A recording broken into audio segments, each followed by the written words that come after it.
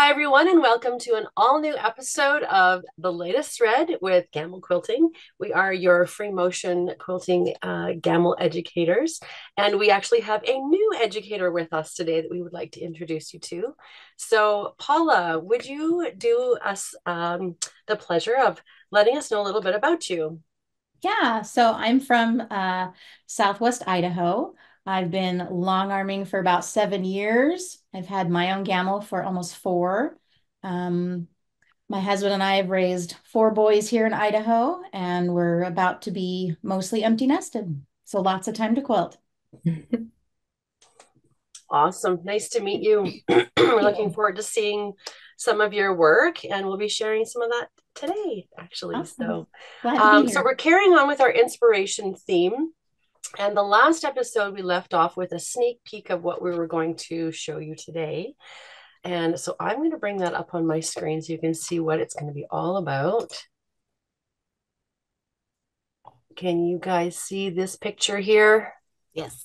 Awesome. Okay. So it just so happens to be that that's my photo. I went to a rock and gem show in Calgary last year, and this amazing fossil was there. It was incredible. So I had to take a picture of my hand beside it because the sheer size of it was just unbelievable. And then when we decided to do some of these episodes where you could see where we kind of draw some inspiration ideas from with just things in our camera roll. So I'm looking, and of course, we all have all kinds of pictures from hotels and weird bathroom floors and things like that that we've seen and taken photos of, architecture, stuff like that. And I was like, oh, this would make a great inspiration photo. So it's this big, ginormous fossil. Don't ask me to pronounce any kind of scientific name or anything. It's the spirally Um, thing. a spirally thing. Yeah, that sounds perfect and very scientific. So, yeah, we're going to share our pictures with you. So, we'll just go ahead and start showing you what we've come up with our thought process and planning and everything. So, whoever's picture this is can just go right ahead. I believe that's mine. So, that was actually a tough one because I could not get past the shape of the fossil. I mean, it had to be that shape. So I used one of our stencils and decided to just utilize the markings on the stencil to get my base shape. And this is what it turned out to be. I'm all about texture. And I thought with that fossil, I mean, that fossil, the original image is just gorgeous. You can almost feel the texture without even touching it. And so I was hoping to replicate that in some form or another. And that's what it turned out to be. I really like the offset between, the round shape, the swirl, and then the straight lines behind it. But I really like the stone shapes, that are really more poofy than the other ones. It was actually a lot of fun. Mm-hmm. Too much overthinking.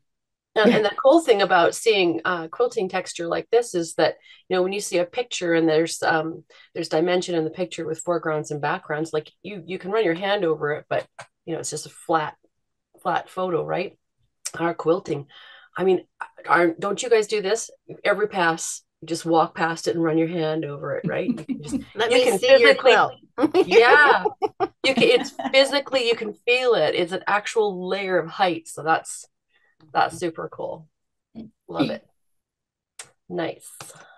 Okay, so I'm showing the picture again in between, just so you guys can have a bit of a refresher and possibly, have in mind what it was that inspired you about this. So here's the picture again, and here's our next drawing. This one's mine. And I kind of, I like when you look at that picture, actually, how amazing it is, how perfect that forms, right? And so I kind of didn't want to have to make it perfect because I really like the idea of making it not perfect on purpose because then it's quicker and easier. and you get like a little bit more organic feel. So I just knew there was going to be a spiral and kind of, you know, put some stuff on there. Not knowing exactly what when I was going to go to the machine, but And this is chalk you've used to mark this out, eh? yeah, just regular school chalk. Cool. So then when I went over there, I stitched just the lines that I marked, and I was like, yeah, that's kind of not enough texture at all. It was too evenly, the density was too even. So I just went in and filled in, you know, the little peaky things, and it worked. Cute. I like this one. Teeny tiny pebbles in there. Yeah, but it's almost like you created on the upper right corner a ghost shape of that original one, just Yeah. with the smaller scale designs, but you can still see, what the shape was intended to be. Right. And you've actually quilted the reverse Yeah. sleeves, And right? it's only because after I did the big one, you can see the poofy part runs in. So it would have Yeah. been the poofy parts of each joining, and I didn't want that. I Yeah. needed to distinguish between the two. So Yeah. It's a neat effect. That's good. A good idea for us to try at home to be like, well, what if I change the negative and positive space back and mhm. forth and see what effects that create because it's totally different. I like it. Awesome. All right. This belongs to someone. Mine. It's mine.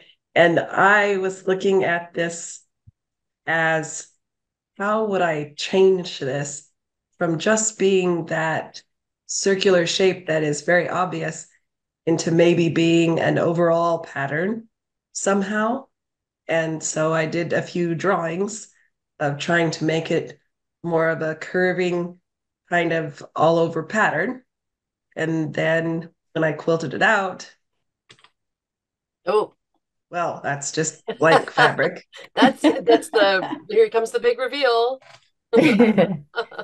There you can see I used the wavy pattern to make just different areas that I could then quilt in. So I used the shape on the fossil. You'll notice all the ridges on that fossil.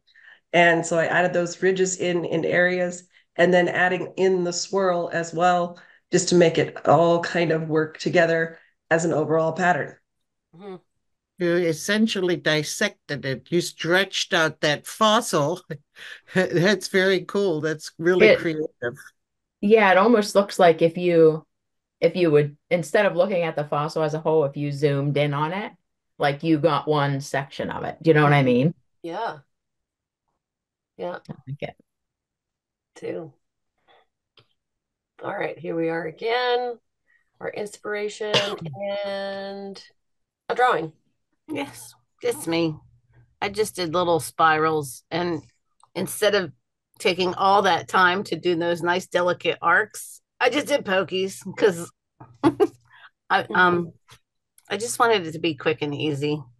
So just You know what spiral in, pokey out.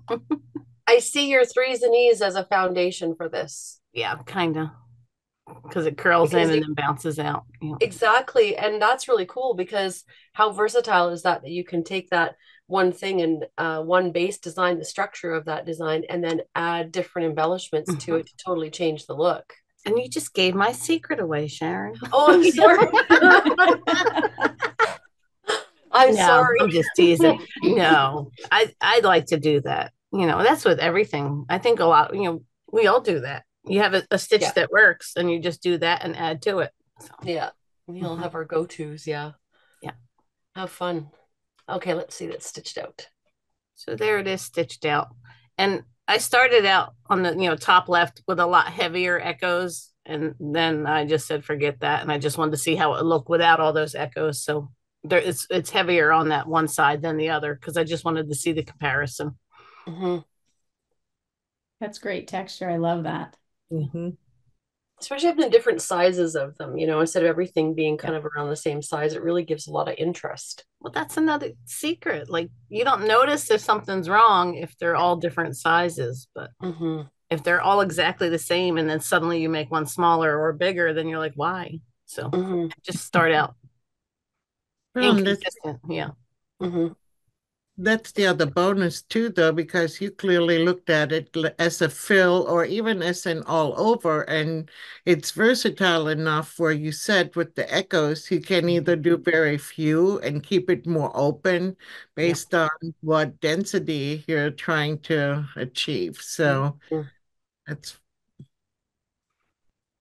Yeah, super fun. You can see this as a edge to edge or a background fill, both. Yeah. Okay, here's our inspiration picture, and who's next? That's mine. So I wanted to capitalize on all those little ridges inside the swirl of the shell, and I wanted to echo the curliness of it in the other feathers. So I was having some fun with my feathers. You're pretty. But then I realized I wanted it to fill the square. So I started with a circular template in the middle and just did part of it. And then that little dash line is the line to make sure my feathers don't cross over into the extra space. Wow. And there's my finished feathers. So pretty. Yeah, it is pretty. That one was fun to do, but I wanted it to curl around to echo the shell. And And I my like kid that. looked at it and said it looks like Dr. Seuss feathers. Sometimes I'll make feathers and there's like a really big one. It's like, what is that really big one doing there? And this would be a perfect detail to add inside a feather that maybe is a little bit bigger, looks imbalanced or whatever, and just add a little flourish here and there. Yeah. I like that. Very nice. Is that purple or is it gray? Technically, it's purple. That one didn't photograph as well, but it's Oh, kind look of at the purple. lavender. It Yeah, is that's purple. closer. Yeah, isn't that funny how the camera sometimes changes that? Yeah. Awesome. Okay, and our inspiration. Oh, and this one is mine. And I love how we all went completely different directions. That always worries me. It always worries me that they're going to be like the same and they're never the same. They just never are. Yeah. So I was stumped as well. Sometimes we'll pick an inspiration pictures like, oh yeah, I picked it. It was my picture, but what would I do with it? And so I did just take the spiral shape, but I worked it into a basket weave grid design. So just drawing out like a tic-tac-toe grid basically, and the basket weave, but just subbing out a spiral for alternating basket weave sections, and really easy to move in between one space to the next with just another line that goes across, and then just make your spirals. So that could be a cool edge to edge if you did it on a bigger scale and you had some defined spaces or larger blocks, or it could be a smaller background design as a fill if you drew out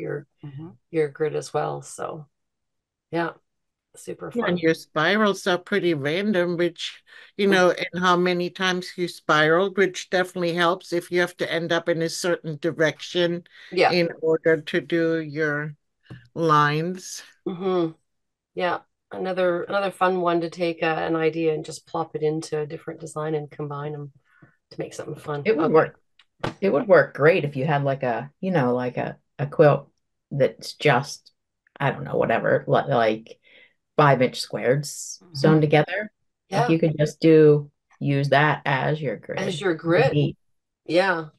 And you could stitch the grid lines, whereas here in the drawing picture, I didn't actually, I removed them afterwards, but, and you could stitch it both ways.